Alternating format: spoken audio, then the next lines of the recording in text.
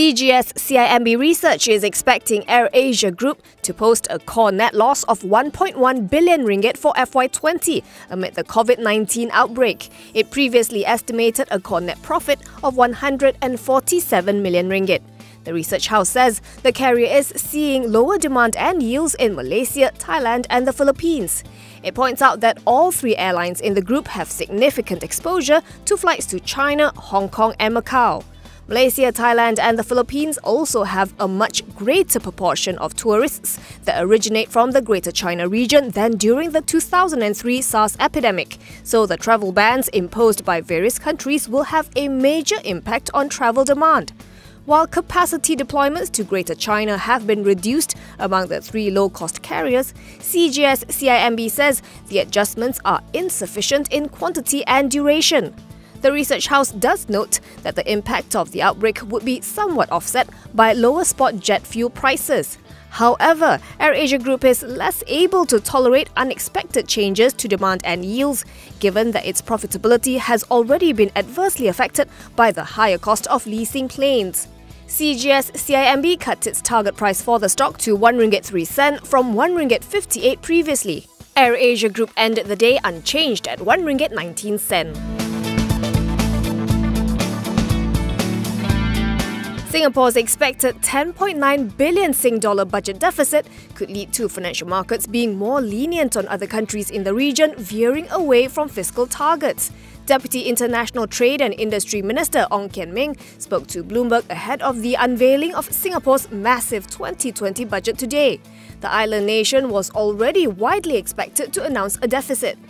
Ong said in this context, and with many countries in the region announcing stimulus packages, the markets could be less twitchy about possible deviations in any deficit targets experienced by other countries in the region. He also noted that Singapore could be the start of several economies making similar announcements as they try to counter the impact of the Covid-19 epidemic. Singapore pledged 6.4 billion Sing dollars today in response to the outbreak. The 10.8 billion Singapore dollar deficit, its highest since the global financial crisis 10 years ago, comes in at 2.1% of GDP and exceeds the projected deficit of $8.7 billion in 2009. That 2009 estimate was later revised to a shortfall of just 819 million Singapore dollars. Malaysia's stimulus package is set to be announced next Thursday. Petronas Gas or PATGAS reported a 61.4% jump in fourth quarter net profit to 485.27 million ringgit, driven by higher share of profit from joint ventures, unrealized foreign exchange gains from translation of US dollar-denominated lease liabilities, and higher interest income from fund investments. Revenue for the quarter dipped 1.1% to 1.37 billion ringgit. PATGAS explains that its bottom line was boosted by a higher share of profit at its 60% owned JV, Kimanis Power, and its air separation units in Pengerang.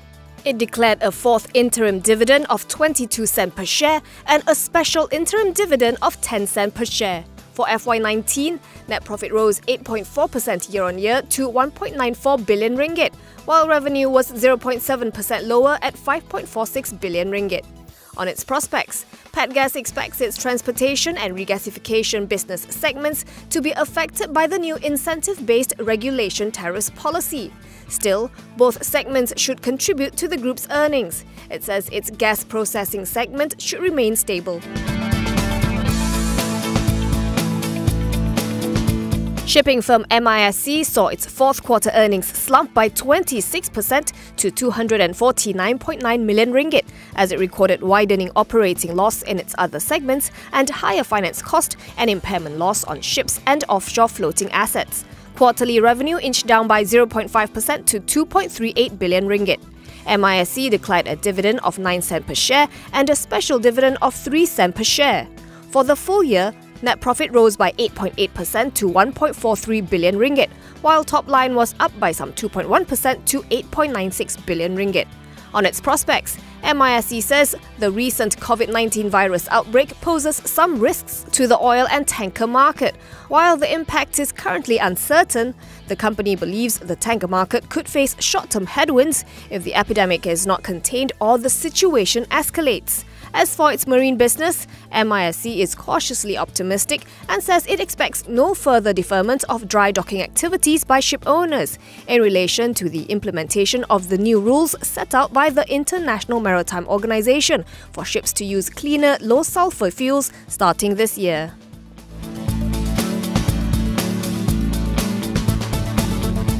In the latest twist in the tussle at Tiger Synergy, the construction and property development outfit and its executive chairman Datuk Tan Wei Lian say they filed an originating summons at the KL High Court against major shareholder Safari Alliance last Friday. The two parties are attempting to get the court to declare that Safari Alliance's notice to convene an EGM for Tiger Synergy on March 2, 2020 is invalid. In a statement to Bursa Malaysia today, Tiger Synergy said they are seeking, among others, a court order to restrain Safari Alliance from convening the EGM to remove 7 directors from the board and to appoint 5 new members. The matter was fixed for hearing yesterday, and the court will announce its decision tomorrow. To recap, Tiger Synergy's board of directors have issued a separate notice for an EGM this coming Thursday. However, Safari Alliance declared it as an attempt to hijack the EGM it was planning for Tiger Synergy next month and filed a suit to get the notice for Thursday's EGM invalidated.